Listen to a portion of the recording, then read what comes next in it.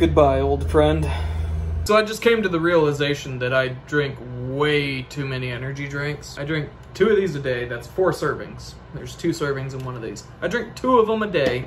In an 8-hour period, I drink 2 of those monsters. I'm gonna challenge myself over the next week to not buy any monsters or any energy drinks at all.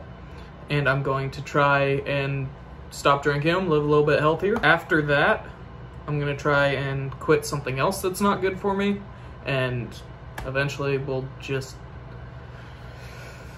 be better.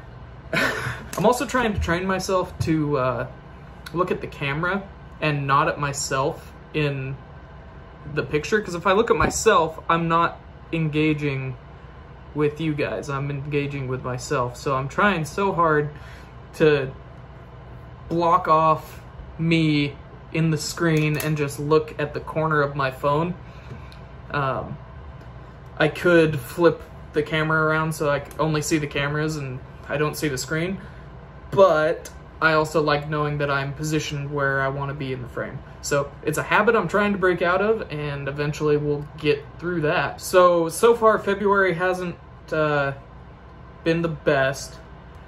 On January 30th, my great-grandma passed away around 5 p.m. Eastern, so I'm a little bit sad, a little bit discouraged, but I'm not gonna let that stop me from creating content. I love creating content, and it's a sort of like a therapeutic type of thing for me to make videos, whether it's just random ramblings or talking about a topic. That being said, I am going to do something other than just ramble today, and I'm going to talk to you about a tool that I use pretty frequently. So I'm going to be talking about my Streamlight that I showed you in my leather working video.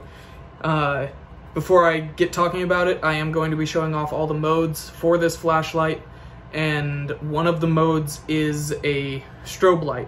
So that being said, if you're sensitive to that, I will put a timestamp of when the strobe light is going to happen, and a little disclaimer right before, because I don't want to hurt anyone. I don't remember exactly how many lumens it is, but it's definitely sufficient.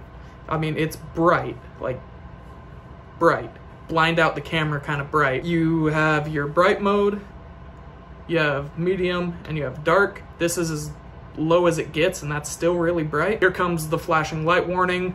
I'm gonna run it for about 3 seconds. So here's the strobe, and that's it. No SOS. It's really simple. I even think the strobe might be a little bit too much, but you know, that's okay. This flashlight runs on a 18650 Streamlight battery. I believe this is 18650. Looks like one. It is a lithium ion,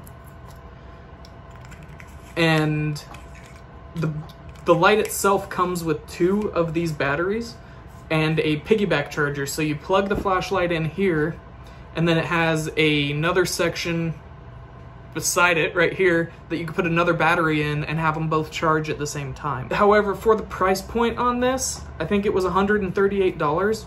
I think you can get about the same quality of light for cheaper. It's just, do you want the warranty? I wanted it whenever I was a mechanic because it's very beneficial to be able to see things when it's dark looking in an engine bay or up inside a frame. And now I use it on my night shift at work. I give this light a 7 out of 10. It's better than most lights I've had. It has its downfalls, and they really missed out on a opportunity to make it adjustable, make the beam adjustable. It has a really nice grip, a really good texture that hasn't really scratched. That's about as bad as the damage gets right there.